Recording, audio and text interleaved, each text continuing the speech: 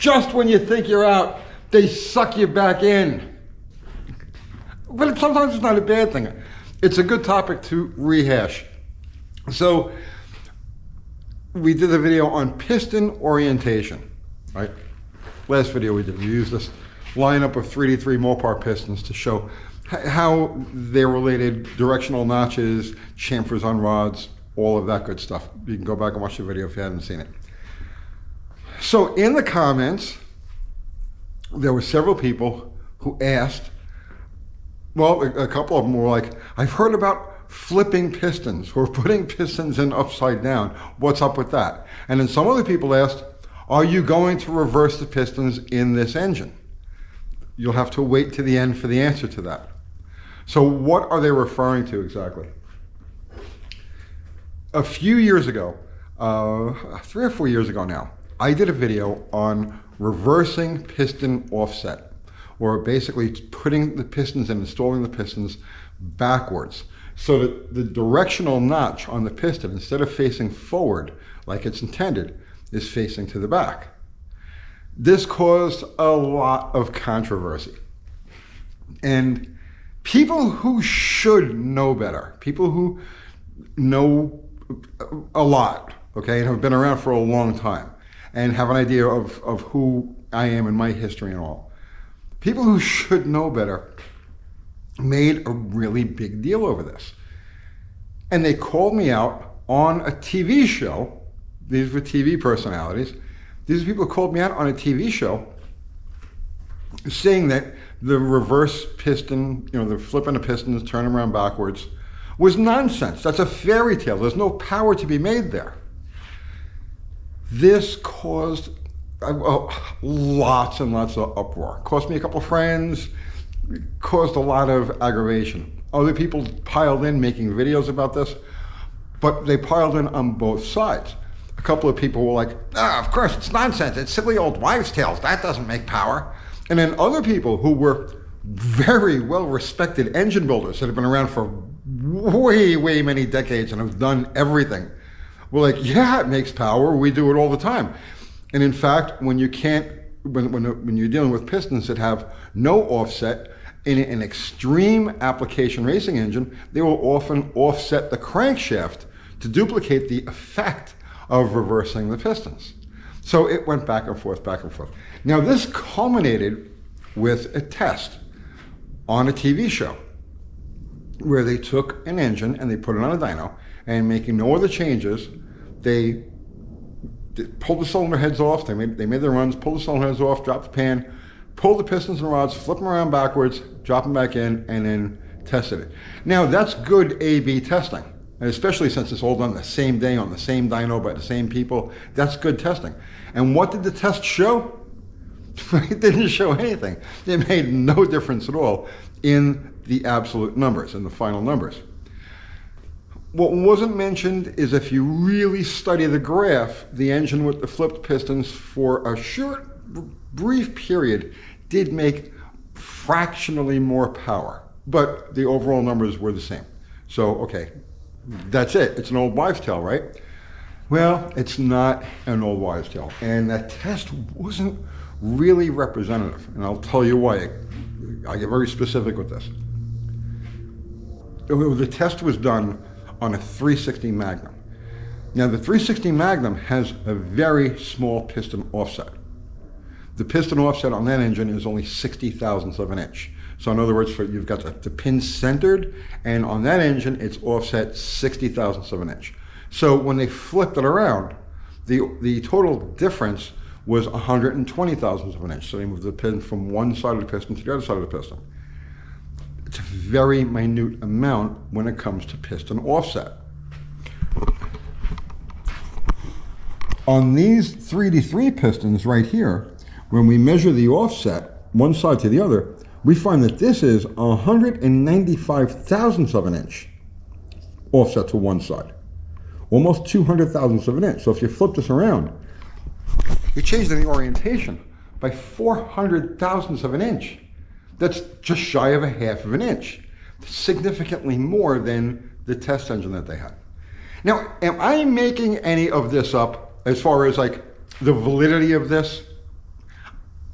I said, well, if I'm going to do this video, I had better find the copy of the direct connection engine book and show you guys, actually photograph it, or, read from it so that you got it right from the horse's mouth.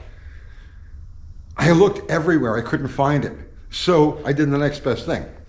I consulted the young guru, the person who I consider to be the best Mopar channel in all of YouTube, Jamie over at Dead Dodge Garage. So I threw him a text. I says, hey, Jamie, do you happen to have that paragraph where they talk about flipping pistons, reversing piston offset? Less than a minute later, he responds with this. Turning to the BRB Big Block section of the Mopar Direct Connection Engine Racing Manual, page 142, paragraph 5, our founding engineers thus stated, factory pistons have the pin offset to reduce piston slap. By reversing the offset, reversing the piston, engine friction can be reduced. In engines equipped with power pack domed pistons, this can be accomplished by installing pistons from the right bank in the left bank and vice versa. This means the notch in the edge of the piston top will now be towards the rear of the engine. With two-barrel flat-top pistons, it is only necessary to reverse the piston on the rod and not necessary to swap from bank to bank. Thank you, Jamie. So, there you go. Right from the horse's mouth. Not Jamie's mouth. Well, yeah, Jamie's mouth, but Jamie's not the horse. The horse would be the Chrysler engineers who actually wrote those paragraphs, those words, way back in 1973, I think it was, 74, they first put those bulletins out. So that's the factory, the guys from the factory, the guys that built and raced these things, telling you, flip the pistons around, and this is how you do it.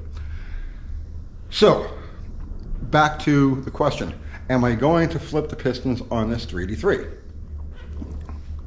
I'll answer that this way.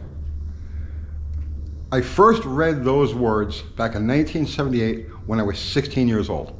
I was building my first engine for me. And I absorbed every bit of knowledge I could out of the book. That was literally my Bible. I memorized every word, every paragraph, even stuff I didn't understand the vast majority of it because it was over my 16-year-old head at the time. But I memorized all of it anyway. So I took that part of it to heart. And when I put that engine together, I turned the pistons around. All right, now since that time, that's 1978, what is this, 2025? It's such a ridiculous amount of time. Since that time, I've built, I don't know how many engines for myself, okay? I couldn't even guess, honestly. I don't know how many engines I've put together for myself, but there have been lots of them. And any time, every time and any time, the engine in question had offset pistons, I automatically, without question or pause, installed them backwards. Period, the end. Now, am I saying that you should do this? Not necessarily, because we don't all have the same sensibilities. When I put an engine together for myself, I do not care if it makes any noise. I want it to make a little noise. I come from the day that when you had a quiet car, like with mufflers, and you could hear pistons rattling away, you knew that was a serious car because it had forged pistons, and forged pistons slap around on the bores. So I come from the day where a little piston noise means like hardcore. It's music. It's okay. I'll take it. I don't care if an engine uses a little oil. I always, all of the engines I built for myself are as loose as I can get away with and still have them seal and function. When I put an engine together for myself, I don't care if it lasts 200,000 miles.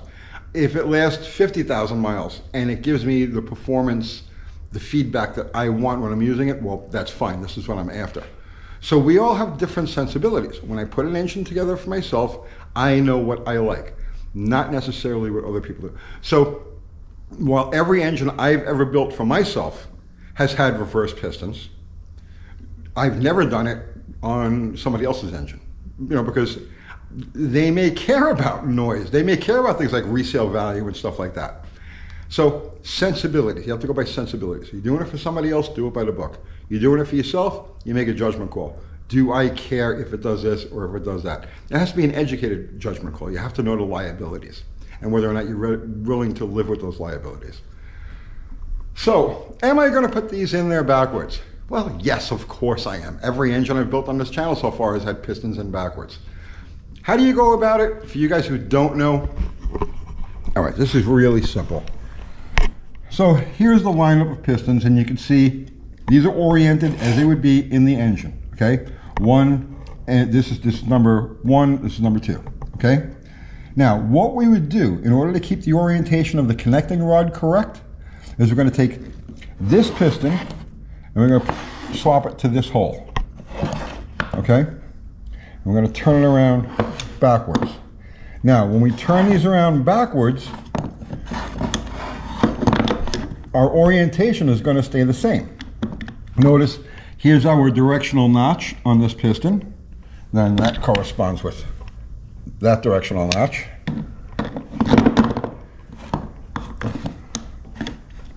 And now that we've set them up like this, our chamfers are still where they're supposed to be. Our flat spots are where they're supposed to be. Our pin oilers are where they're supposed to be. So our orientation of the connecting rods is going to stay exactly the same, but now the offset on the pistons is going to be reversed. This will reduce friction. As far as noise goes, let me tell you something. I've only ever heard the slightest noise on just a couple of engines that I put together over the years. Only the slightest noise, and only when it's cold. After they warm up, there's no noise. It's not like that piston just slamming around in the bore. It's nothing like that. It's just, instead of the piston being held tightly to the cylinder wall, it's allowed to float a little more.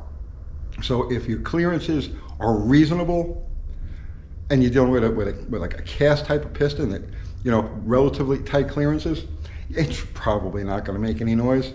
So that's the procedure there. Of course, it would be easier if we had pressed pins and we just, you know, just swap the piston, just take the piston off the rod, turn it around and send it, right? But because we have pressed pins, we're going to just turn them around that way. So there's the answer. Yes, I will absolutely be turning the pistons around in that engine. And by the way, what we measured on here, the 190 thousandths offset is actually small. The 440 and the 400 have over 200 thousandths. All right, so by the time you're done actually turning them around, you're changing the offset by almost half an inch. It's significant as opposed to their test engine, which was only 120 thousandths of an inch. So keep that in mind. Do I have any hard feelings over all of this? No, not really. It was a fun debate. It got a little ugly for a couple of minutes there on various live streams and stuff like that. But you know, it's water under the bridge. These guys, when they, in fairness to them, to the TV guys, hi David, hi Steve. In fairness to them, at the time that they did this, it was when the whole TV thing was at full blast. Okay, like these guys were on top of the world. They had access to everything under the sun, all good quality stuff, like no shortage of it. You know, oh, of course, put new pistons in. You know, nobody ever bothered reusing anything old or anything pedestrian enough to actually have an offset piston. So I can see where at the time that they were doing this, they were kind of jaded. I get it, I understand. Now the TV is gone and everybody's doing YouTube together right now. I will almost guarantee they have a slightly different set of sensibilities than they did back then. It's all water under the bridge as far as I'm concerned. Flip the pistons if you think you can live with the potential, you know, side effects. And if you're doing it for somebody else, you know, you say, well, I'll just slip this little trick in there to make them happy. Don't do it, right?